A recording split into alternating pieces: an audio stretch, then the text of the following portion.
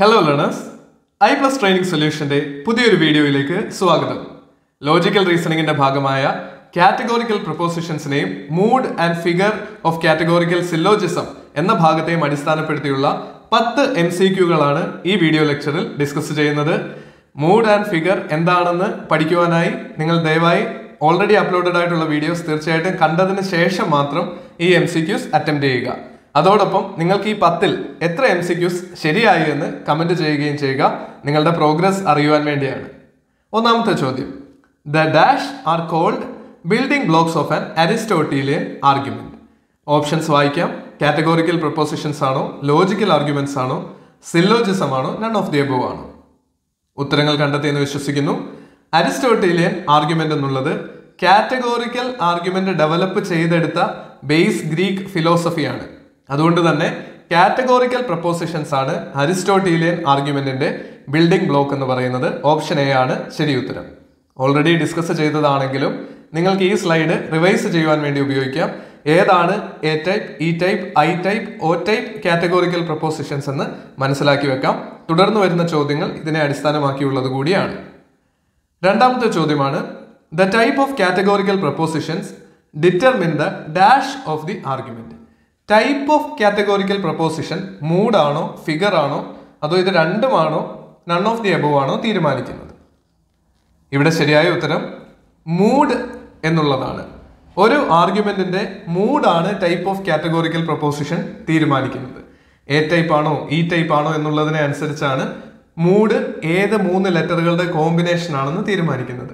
A ആണോ, E ആണോ, അതോ ഐ ആണോ എന്നൊക്കെ തീരുമാനിക്കുന്നത് കാറ്റഗോറിക്കൽ പ്രപ്പോസിഷന്റെ ടൈപ്പ് അനുസരിച്ചാണെന്ന് ഓർത്തിരിക്കാം. മൂന്നാമത്തെ ചോദ്യമാണ്. A preposition is. പ്രപ്പോസിഷൻ എങ്ങനെയാണ്? Either true or false, either valid or invalid, both A and B, none of the above.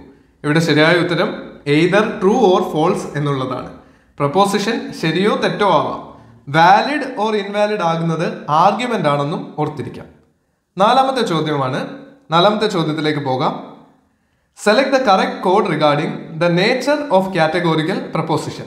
Categorical പ്രപ്പോസിഷന്റെ nature എന്താണ്? ഇംപെരറ്റീവ് ഓർ പ്രിസ്ക്രിപ്റ്റീവ് ആണോ, ഇന്ററോഗേറ്റീവ് ഓൺലി ആണോ, ഇൻഡിക്കേറ്റീവ് ഓൺലി ആണോ, indicative and exclamatory ആണോ? Exclamatory അല്ലെന്ന് നമുക്ക് ആലോചിച്ചാൽ തന്നെ അറിയാം. ഒരു ആർഗ്യുമെന്റ് ശരിയോ തെറ്റോ ആവാൻ സാധ്യതയുള്ള ഒരു പ്രപ്പോസിഷൻ ആണ്. ഒരു ഐഡിയ പ്രപ്പോസ് ചെയ്യുകയാണ്, ഒരു സൂചന നൽകുക മാത്രമാണ്. ഇത്രയും ക്ലൂവിൽ നിന്ന് തന്നെ ഓപ്ഷൻ സി ഇൻഡിക്കേറ്റീവ് ഓൺലി എന്നുള്ള ഓപ്ഷൻ തിരഞ്ഞെടുക്കാം. എന്തുകൊണ്ടാണ് പ്രിസ്ക്രിപ്റ്റീവ് അല്ലാത്തത്? ഒരു കാര്യം ചെയ്യാനുള്ള നിർദ്ദേശമൊന്നുമല്ല അല്ലെ കാറ്റഗോറിക്കൽ പ്രപ്പോസിഷൻ പറയുന്നത്. ശരിയോ തെറ്റോ ആകാവുന്ന ഒരു സ്റ്റേറ്റ്മെന്റ് പറയുക മാത്രമാണ് പ്രപ്പോസിഷൻ. കാറ്റഗോറിക്കൽ പ്രപ്പോസിഷനിലൂടെ നമ്മൾ മുന്നോട്ട് വയ്ക്കുന്നത്. ഓപ്ഷൻ സി ആണ് ശരി ഉത്തരം. അഞ്ചാമത്തെ ചോദ്യമാണ്. Mood is determined by the. Mood എന്താണെന്ന് ഓൾറെഡി കണ്ടു കഴിഞ്ഞു. ലെറ്ററുകളുടെ കോമ്പിനേഷൻ ആണ്. ഇത് ക്വാളിറ്റി ഓഫ് പ്രപ്പോസിഷൻ ആണോ, ക്വാണ്ടിറ്റി ഓഫ് പ്രപ്പോസിഷൻ ആണോ, ബോത്ത് എ ആൻഡ് ബി ആണോ, നൺ ഓഫ് ദി എബോവ് ആണോ? ഇവിടെ ശരിയുത്തരം ബോത്ത് എ ആൻഡ് ബി എന്നുള്ളതാണ്. ക്വാളിറ്റിയും ക്വാണ്ടിറ്റിയും ചേർന്നിട്ടാണ് ഒരു കാറ്റഗോറിക്കൽ പ്രപ്പോസിഷൻ എ ടൈപ്പ് ആണോ, ഇ ടൈപ്പ് ആണോ, ഐ ടൈപ്പ് ആണോ, ഒ ടൈപ്പ് ആണോ എന്ന് തീരുമാനിക്കുന്നത്. ആ പ്രപ്പോസിഷന്റെ കോമ്പിനേഷനെയാണ് നമ്മൾ മൂഡ് എന്ന് വിളിക്കുന്നത്. എ ആണ് മൂഡ് എന്ന് പറയുമ്പോൾ A type statement universal positive ആണ്, അല്ലെങ്കിൽ യൂണിവേഴ്സൽ അഫർമേറ്റീവ് എന്നും പറയാം.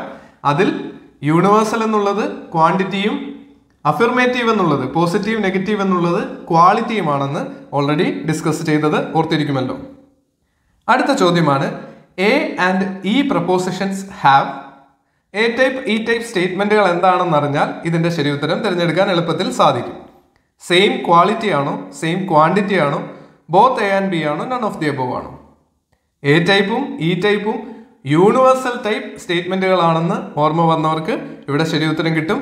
സെയിം ക്വാണ്ടിറ്റി ആണ് എന്നുള്ളത്. രണ്ടും യൂണിവേഴ്സൽ ആണ്, പക്ഷെ ക്വാളിറ്റി ഡിഫറെന്റ് ആണ്. എ ടൈപ്പ് സ്റ്റേറ്റ്മെന്റ് പോസിറ്റീവ് ആണെങ്കിൽ all S R P type statement ആണ് എ. ഇ ടൈപ്പ് ആണ് നോ എസ് ഇസ് പി എന്നുള്ളത്. അത് നെഗറ്റീവ് സ്റ്റേറ്റ്മെന്റ് ആണ്, യൂണിവേഴ്സൽ നെഗറ്റീവ്. അതുകൊണ്ട് തന്നെ ഇവിടെ ശരിയായ ഉത്തരം ഓപ്ഷൻ ബി സെയിം ക്വാണ്ടിറ്റി ആണെന്ന് കാണാം. ഏഴാമത്തെ ചോദ്യം. The mood off the following syllogism is every B is A, every C is B, therefore every C is A എന്നുള്ളതാണ്. ഇവിടുത്തെ മൂഡ് എന്താണെന്നാണ് ചോദിച്ചിരിക്കുന്നത്. ഓൾ അല്ലെങ്കിൽ എവരി എന്ന് തുടങ്ങുന്ന സ്റ്റേറ്റ്മെന്റുകൾ നമുക്ക് യൂണിവേഴ്സൽ അഫിർമേറ്റീവ് ആണെന്ന് കാണാം. അതുകൊണ്ട് തന്നെ 3 സ്റ്റേറ്റ്മെന്റുകളും എ ടൈപ്പ് സ്റ്റേറ്റ്മെന്റ് ആണെന്നും നമുക്കറിയാം. അങ്ങനെ വരുമ്പോൾ ഇവിടെ മൂഡ് എ ആണെന്ന് കാണാം. ഓപ്ഷൻ ബി ആണ് ശരിയായ ഉത്തരം. 8ാമത്തെ ചോദ്യമാണ്, in the dash figure the middle term is the predicate in both the premises. ഫിഗറിനെ പറ്റിയാണ് ഇവിടെ ചോദ്യം.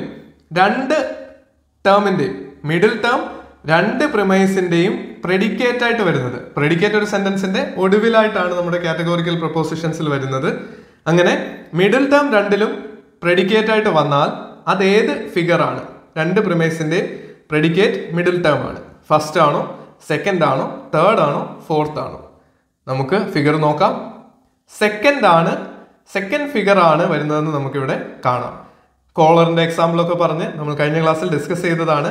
ഇവിടെ നോക്കൂ, ഫിഗർ 2 എന്നുള്ളതിന്റെ താഴെ ശ്രദ്ധിക്കുക. ആദ്യത്തെ 2 റോകൾ പ്രിമൈസസിനെയും ഒരു വരയ്ക്ക് ശേഷം താഴെ SP എന്ന് നൽകിയിരിക്കുന്നത് കൺക്ലൂഷനെയുമാണ് സൂചിപ്പിക്കുന്നത്.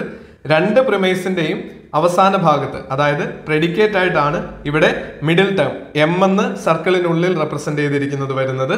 അങ്ങനെ 2 സ്റ്റേറ്റ്മെന്റിന്റെയും 2 പ്രിമൈസിന്റെയും പ്രെഡിക്കേറ്റ് ആയിട്ട് മിഡിൽ ടേം വന്നാൽ അത് ഫിഗർ 2 ആണെന്ന് ഓർത്തിരിക്കുക. ശരി ഉത്തരം ഓപ്ഷൻ ബി ആണ്. 9ാമത്തെ ചോദ്യമാണ്, in the dash figure the middle term is present in the conclusion. ഏത് ഫിഗറിലാണ് മിഡിൽ ടേം കൺക്ലൂഷനിൽ വരുന്നത്? In all 4 figures, second and third figures, first and fourth figure, none of the above. എന്താണ് middle term എന്ന് definition അറിയുന്നവർക്ക് ഉത്തരം കിട്ടിയിട്ടുണ്ടാവും. None of the above ആണ് ശരിയായ ഉത്തരം. കഴിഞ്ഞ ഫിഗർ ശ്രദ്ധിച്ചിട്ടുള്ളവർക്കും അറിയാം, കൺക്ലൂഷനിൽ സബ്ജക്റ്റും പ്രെഡിക്കേറ്റും മാത്രമേ വരികയുള്ളൂ. മിഡിൽ ടേം അപ്പിയർ ചെയ്യുന്നത് പ്രിമൈസസിൽ മാത്രമാണെന്ന് ഓർത്തിരിക്കാം. അതുകൊണ്ട് തന്നെ ഒരു ഫിഗറിനകത്തും മിഡിൽ ടേം കൺക്ലൂഷനിൽ വരില്ല. അങ്ങനെ വരുന്ന ഒരു ടേം അല്ല മിഡിൽ ടേം. അതുകൊണ്ട് തന്നെ ഓപ്ഷൻ ഡി ആണ് ശരി ഉത്തരമെന്ന് കാണാം. 10ാമത്തെ ചോദ്യമാണ്, when the middle term is subject of the major premise and the predicate of the minor premise we have dash figure. കുറച്ച് കോംപ്ലിക്കേറ്റഡ് ആയിട്ട് തോന്നാം, മനസ്സിരുത്തി ചിന്തിക്കുക. മിഡിൽ ടേം ആദ്യത്തെ പ്രിമൈസിന്റെ മേജർ പ്രിമൈസിന്റെ സബ്ജക്റ്റായും വരുന്നു, രണ്ടാമത്തെ മൈനർ പ്രിമൈസിന്റെ പ്രെഡിക്കേറ്റ് ആയിട്ടും വരുന്നു. ഡയഗണൽ ആയിട്ടാണല്ലേ വരുന്നത്. അപ്പോൾ അവിടെ ഏത് ഫിഗർ ആണ്? ആൻസർ പറയുന്നു ഫസ്റ്റ് ഫിഗർ ആണ് എന്ന് നമുക്ക് കാണാം. ഫിഗർ 1 എന്നുള്ളതിന്റെ താഴേക്ക് ശ്രദ്ധിച്ചാൽ നിങ്ങൾക്ക് കാണാം, M സർക്കിളിനുള്ളിൽ മേജർ പ്രിമൈസിന്റെ സബ്ജക്റ്റായും രണ്ടാമതായി വരുന്ന മൈനർ പ്രിമൈസിന്റെ അവസാന ഭാഗത്ത് പ്രെഡിക്കേറ്റ് ആയിട്ടും വരുന്നു. ചോദിച്ചിരിക്കുന്നതും അത് തന്നെയാണ്. ഓപ്ഷൻ എ ആണ് ശരി ഉത്തരം. നിങ്ങൾക്ക് ക്ലാസ് ഇഷ്ടമാകുന്നെങ്കിൽ തീർച്ചയായും വീഡിയോ ലൈക്ക് ചെയ്യുക. 10ൽ നിങ്ങൾക്ക് എത്ര മാർക്ക് കിട്ടിയെന്നുള്ളത് കമന്റ് ചെയ്യുകയും ചെയ്യുക. അടുത്ത വീഡിയോയിൽ നമുക്ക് പുതിയൊരു ടോപ്പിക്കുമായിട്ട് വീണ്ടും കാണാം. Thank you so much.